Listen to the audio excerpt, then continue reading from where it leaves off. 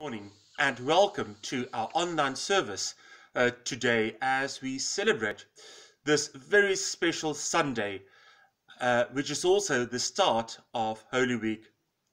Palm Sunday introduces us to the road to Calvary. We see Jesus on a donkey, but also showing the world that he has come to save us and to bring us into new life. As we gather this morning, we are reminded that Palm Sunday rejoices in the coming of the King. But Holy Week leads us down to Jerusalem, to the heart of the events that would unfold on the Thursday evening as well as on the Friday. Monday, Thursday, and Good Friday reminds us of the sacrifice of Jesus, but it also leads us to Easter Sunday and the resurrection. And therefore, we will celebrate Holy Week this week by having a short reflection every day, Monday to Thursday at 1 o'clock. We will also have a Monday, Thursday service at 7 o'clock, as well as a Good Friday service at 7 as well. Our Easter Sunday service will be at the normal time of 10:30. That is also the intimations. A kind reminder that there is a Sunday school link on our church website. If you go to www.elginstgileschurch.co.uk, you will find at the right hand corner a link that would provide some Sunday school material as well as some activities and an activity sheet. So do have a drop in and remind the children and grandchildren that there is something to do on the church website. Then during the time of the current lockdown, our church office at the Williamson Hall is closed, but you can still reach Kirsty, our church secretary, during church office hours, 9:30 to 12:30, on a mobile number 077 26 88 2077. Now, we gather today in the presence of God, knowing that He will always be on our side. And the psalm writer said that when we look up at the mountains, we know that our help will be from God. And in that spirit, the people that celebrated Jesus coming into Jerusalem was also aware that their help comes from God. Therefore, you are more than welcome to join us on our YouTube channel to listen to hymn 367, Hosanna, Loud Hosanna. As we gather in the presence of God and preparing to listen to His words, we first acknowledge Him and come into a mood of conversation, speaking to God through our prayers, listening to Him through His word and the sermon, and once again being reminded that we are indeed today in the presence of the living God. Let us pray. Heavenly Father, on this Sunday we give you thanks for creation, that you have created us as your children. And we come, Lord, to worship you this morning with our heart, our mind, and our soul, to reflect on the answer that you gave the Pharisee when you said that to acknowledge the law and to follow your law means to love you and to love our neighbor. This law is not a yoke, it gives us freedom. Freedom to care. Freedom to comfort. Freedom to have hope. And freedom to have peace in you. We have that freedom when we follow your will and journey with you. But Lord, we have to acknowledge that there are moments when we do not follow you, when we are bounded by hatred, bounded by our inability to love, bounded by our inability to comfort and to hope. Lord, take away the bounds of this world. Take away our anxiety and fear, and lead us back onto a journey with you, so that we can live in your freedom, in your hope, and in your peace. Lord, you have shown mercy on us through your Son, Jesus Christ. Christ, have mercy on us. And now, Lord, we pray that we will be renewed, not only in our faith, but also in our journey with you. Help us to love you as we love those around us. Help us to be faithful in our journey and in our prayers and in our discipline, so that we may know that you will always be on our side, and that we will remember that each and every day, in the same way as you have given this prayer to your disciples and to your universal church, as we pray together this morning.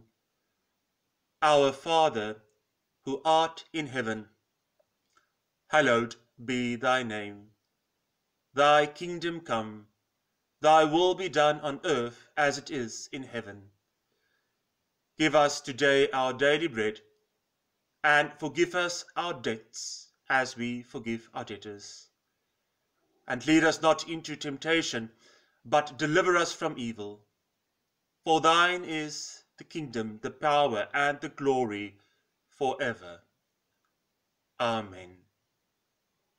Our reading comes from the Gospel of John. Now, to be true and fair, the lectionary reading today is from Matthew chapter 21. But we used that yesterday on our Minister's Minute. And we are going to journey through the Gospel of John during Holy Week.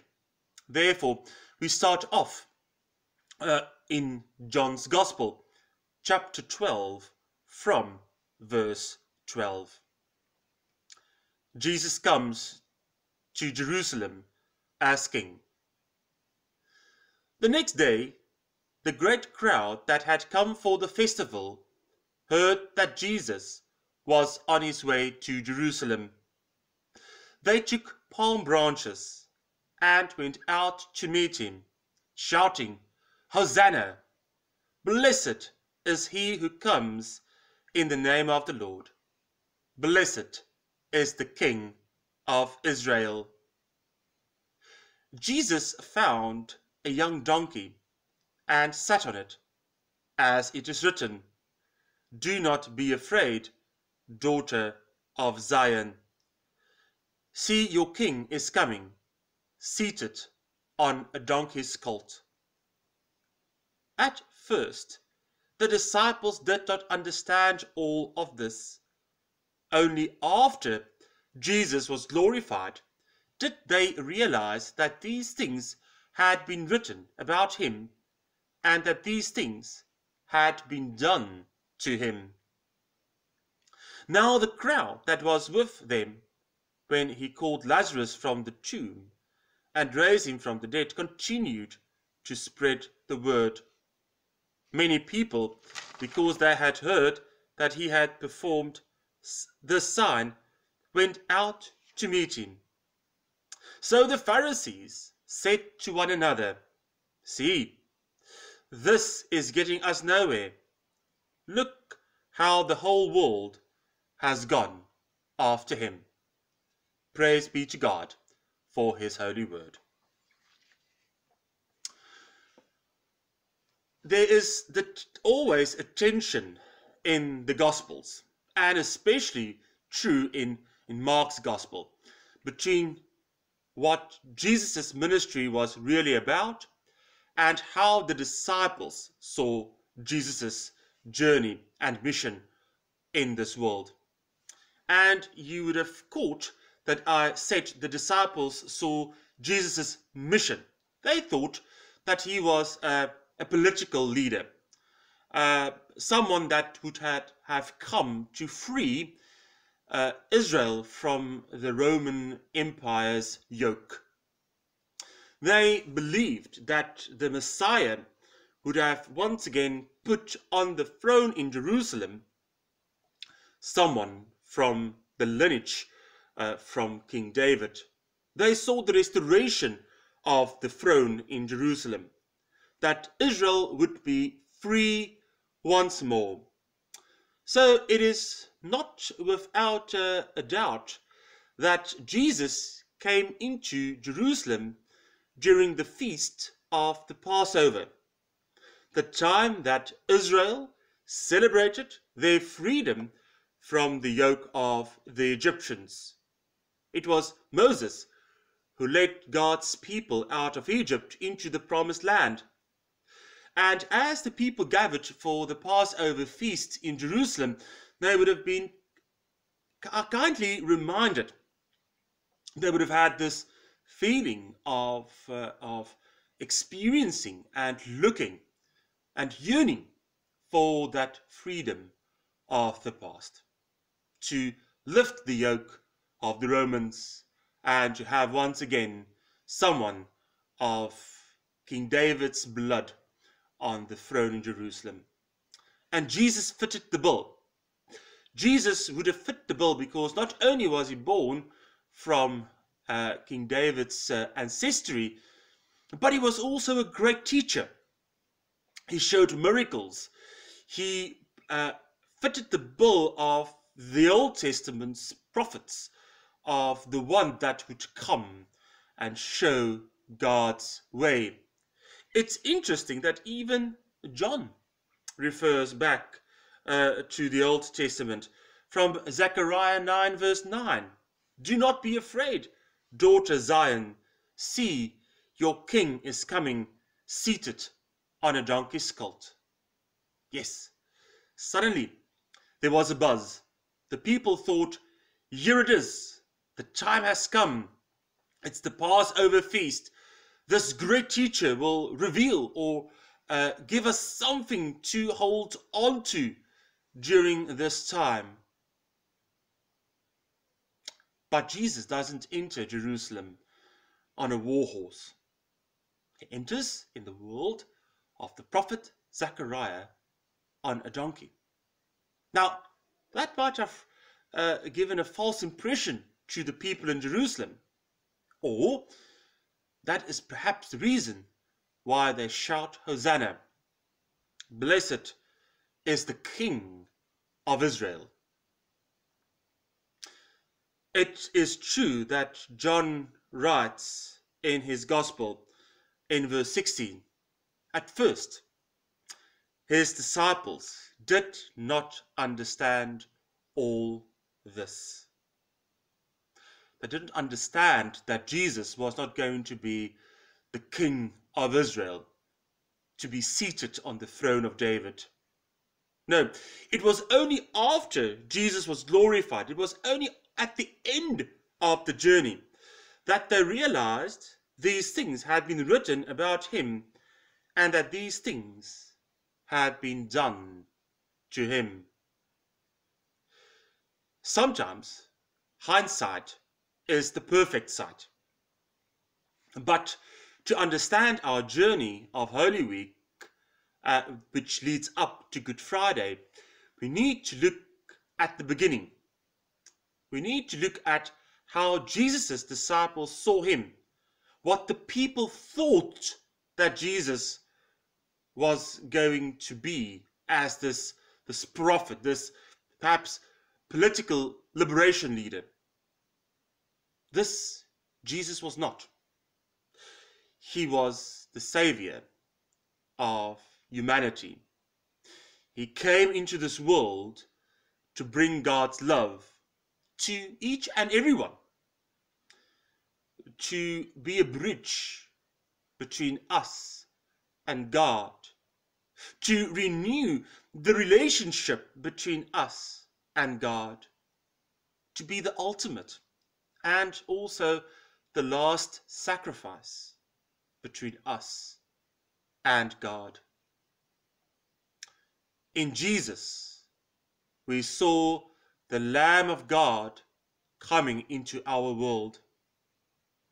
In Jesus, we saw God presenting himself as a compassionate, loving, and caring God. In Jesus, we saw the miracles, the signs, the sermons, the message of God creating a new world, a world where we are part of his glory, a world where we are called children of God, as John would have written in his epistle. Yes, what we read in John 12 is not a political or a religious leader coming back into the fold, ripping up the yoke of the Roman Empire. No, it is God coming into our world, showing us his way, bringing us his peace. But it was still shrouded. The people didn't understand it. Many times, commentators will dwell on this point that the same people who shouted Hosanna on Palm Sunday would have been present the Thursday and the Friday when Jesus could have been released, shouting, "Crucify him." Yes, this is a strange picture that we are seeing in John 12. But it will all be revealed. It will all become clearer as we journey to the cross.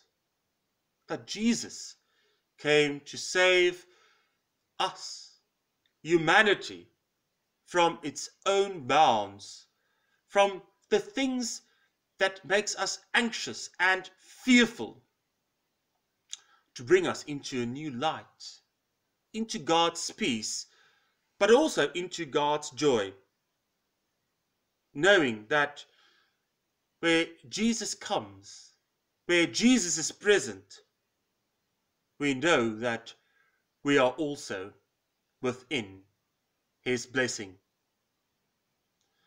A popular scholar once said that we have the wrong impression of Jesus sometimes. We think that wherever we are, that we carry Jesus into a room or into a certain situation.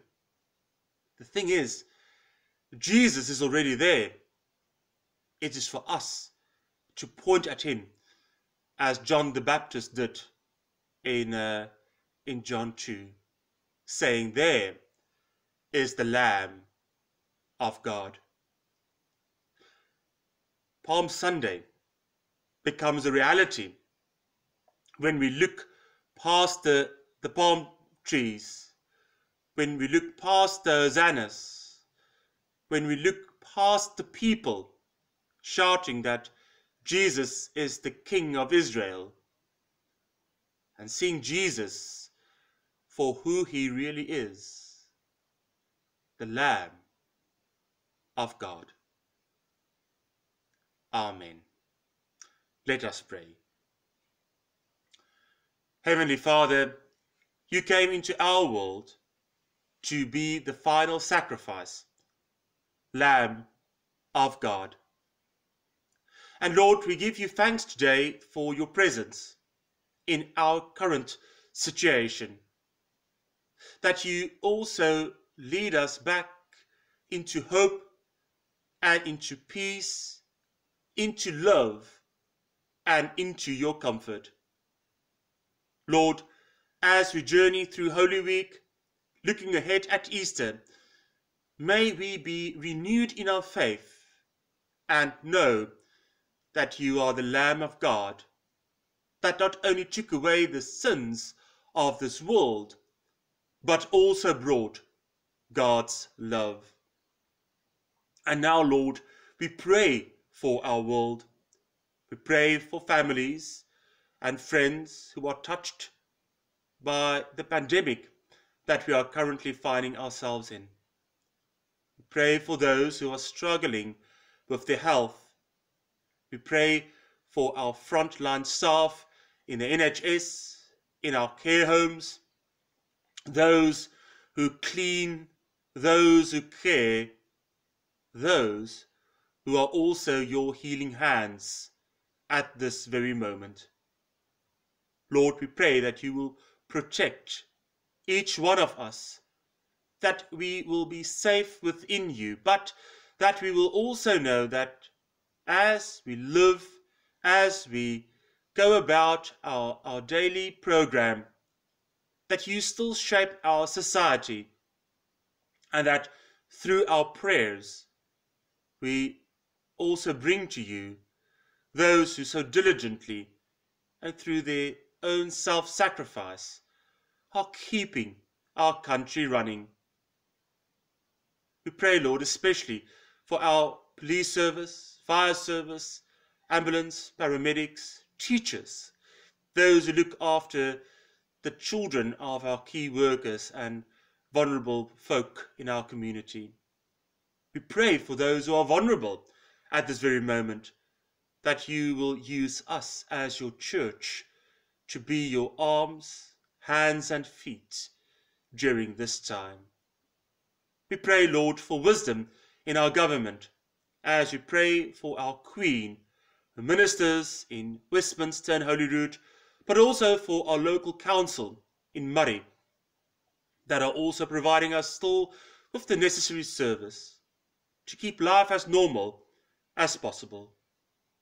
But Lord, we also pray for your church here in this parish, but in Scotland, in the United Kingdom, but to the far ends of the earth, that you will protect your church, that we will be one in prayer, that we will unite in our comfort and hope and peace, but more so, that we will love those around us, as you have shown your love to us, through your Son, Jesus Christ, in whose name we pray all this. Amen. I hope that you will join us again tomorrow at 1 for our first Holy Week service, and you can now sing along or just read the words of hymn 393, a hymn, a prayer to us as God's people, but also for God's creation, for everyone that frames our society. In the words, we turn to God when we are sorely pressed. A kind reminder that there will be some Sunday school material available on our church website. Do enjoy that. And to all of you on this Sunday, receive the blessing of God Almighty, Father, Son and Holy Spirit. And may God's love and comfort and peace be with us now and evermore. Amen. Enjoy the rest of your Sunday and hope to see you soon during this week. Goodbye.